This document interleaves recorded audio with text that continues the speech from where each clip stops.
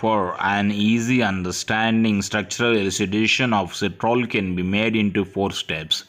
First step is the understanding the general chemical properties or identifying the functional groups of the citral. Second step is the understanding the chemical degradation of the citral. Third step is the understanding the synthesis of the methyl heptanone, one of the component obtained by chemical degradation. Fourth step is the synthesis of the citral. Molecular formula of citral is C10H16O. Citral has 10 carbons in it. Saturated hydrocarbon with 10 carbons is decane, and the formula of decane is C10H22. The difference between decane and the citral is 6 hydrogen atoms. So the number of double bond equivalents in citral is 3. That means citral may contain 3 double bonds or 2 double bonds and 1 ring, or 1 double bond and 2 rings, or it may have 3 rings in its structure.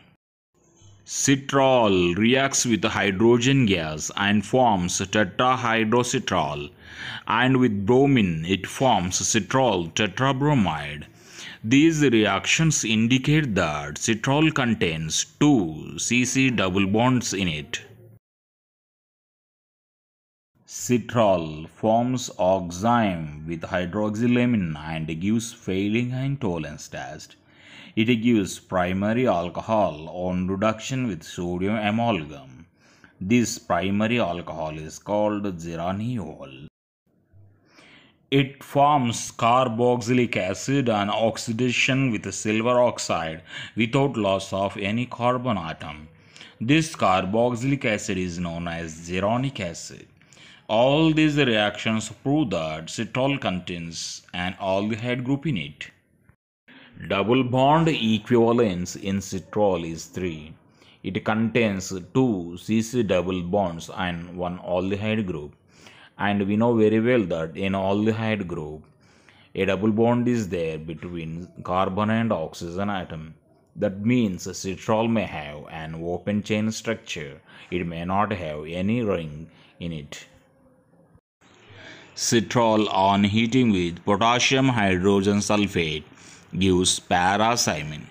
Paracymene is nothing but 1-isopropyl 4-methylbenzene.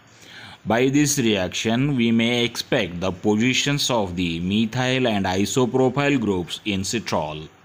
On treatment with sodium bisulfite, citral forms mono as well as dibisulfite addition products. This indicates that one of the double bonds in citral is conjugated with the carbonyl group. The lambda maximum value in the UV spectrum of the citral is 238 nanometer. This confirms the presence of the alpha-beta unsaturated aldehyde group in citral. The position of the other double bond and the complete structure of citral is established by its oxidation with alkaline potassium permanganate followed by chromic acid to give acetone, oxalic acid and linoleic acid. The structure of citral is further proved by its oxidation with aqueous potassium carbonate solution.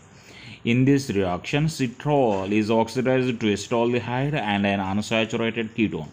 This unsaturated ketone on ozonolysis gives acetone and linoleic acid. So, this unsaturated ketone is identified as 6-methyl-hept-5-ene-2-one.